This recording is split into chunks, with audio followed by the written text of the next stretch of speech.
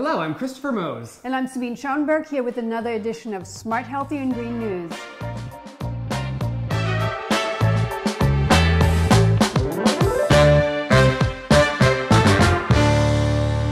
Hello, first up today we have a new hybrid system that's taking advantage of the full spectrum of solar. It really could be a potential breakthrough.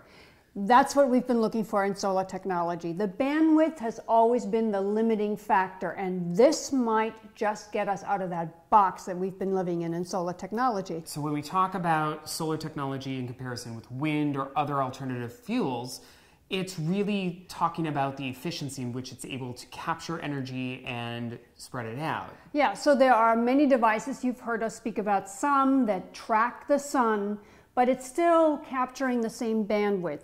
This is actually the expansion of the bandwidth itself, which is really, really exciting. That will be the breakthrough in solar. So check out the article on our website for more information. It'll be something that we'll be definitely keeping an eye on as the technology continues to evolve and potentially positively impacts this area.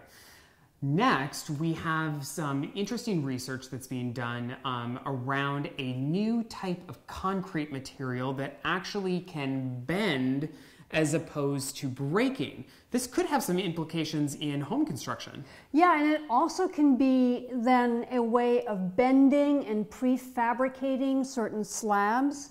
All kinds of architectural elements really can come into play with this. I think there's great potential, and the idea that it's no longer brittle, breaking, then letting water come in, this is very interesting. I think we will hear more about this.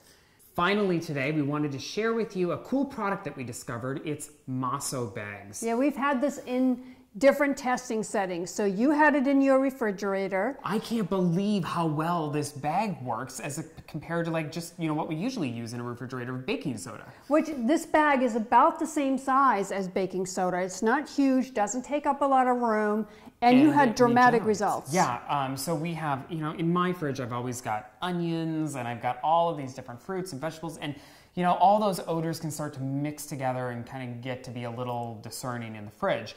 But I'm amazed. I open up the door with the Moso bag in there, and it's fresh. You don't smell all of those odors. It's fresh. It's neutralized. The food even tastes better. Well, that's a plus. Definitely, definitely. I had it in my laundry room, which is in my basement actually, and it was always a little damp. So I thought, what a cool thing. I also noticed they had a little punched hole there, so I actually hung it, thinking maybe that would do something with a 360. And by golly, I think there is an improvement there. Any smell, not that I had much of a smell anyway, but it's just better. The air quality in there feels better. One of the things that we particularly liked about this product was the fact that it is able to kind of regenerate itself. So yeah, once, about every couple months, they suggest to take it outside or put it in a window and let it sit in the sun for a few hours. This allows this charcoal bamboo that's inside the bag to allow it to release the odors that it's captured and regenerate itself so that it can be used again and again and again for about 2 years. And what we love, sustainability, renewable stuff, is this doesn't go in the garbage when you're done with it. It's a natural product. You just open up the bag, toss it in your garden, and it will continue to nourish plants in your garden once it's gone through its life cycle of a couple of years. And you will buy another Moso bag after that, because that product is something, we just stumbled across it, and now that we've tested it, I don't think I ever want to be without another Moso bag. It's fantastic. So check it out. We have an article on the website with more details. It's definitely something to look at. Maybe a stocking stuffer this year. Good idea.